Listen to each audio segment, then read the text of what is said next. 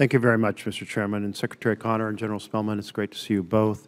Before I ask questions, I want to just commend the work of the Corps in the Portland District Office in advancing the Portland Metro levee system. It's a 27-mile levee system along the Columbia River.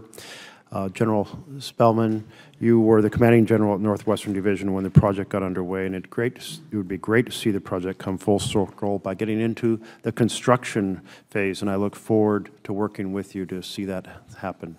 Thank you.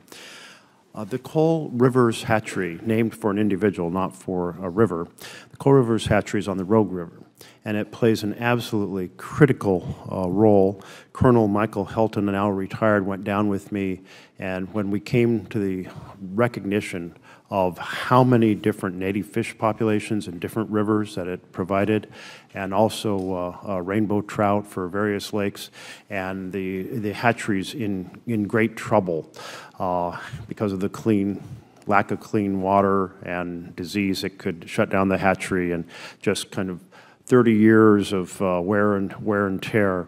So restoring that hatchery to its full functionality is incredibly important, and the Army Corps, to do so, needs to identify significant capability for this project. Do you commit to working with the Portland District and my staff and with me in identifying as much capability as possible for restoring the Cole Rivers Hatchery? Yes, sir. General, thank you very much.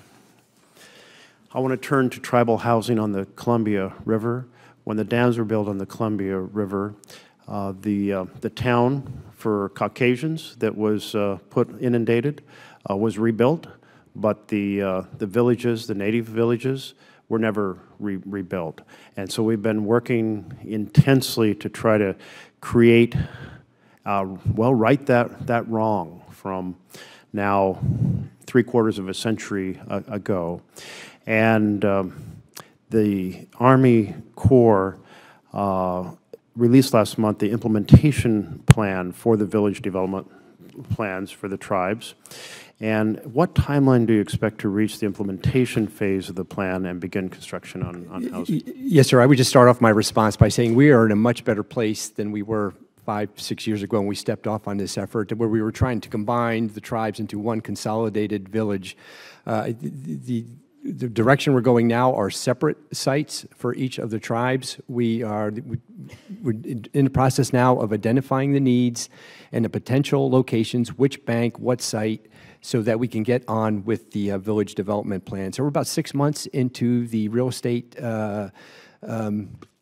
going down what the options are, and then we'll be able to get into more meaningful discussions on the specifics of each one of those villages. So we have the resources we need, and we are in a much better place with the impacted tribes than we've ever been in the past. Well, I really appreciate that observation, and all the easy-to-develop land has been developed along both sides of the north bank and the south bank of the river, which means it will never be easy to find these sites.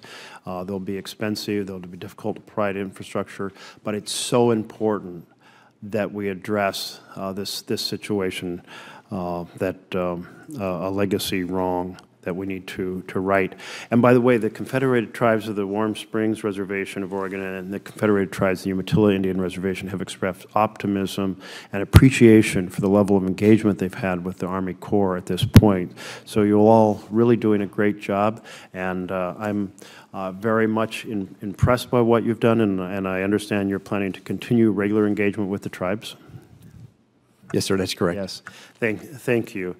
In particular, the tribes have noted the Corps is further along on the displacement assessments for the Bonneville and Dalles Dam pools. Will you also work to expedite the displacement assessments for the John Day and McNary pools? Yes, sir. Thank you very much. Thank you.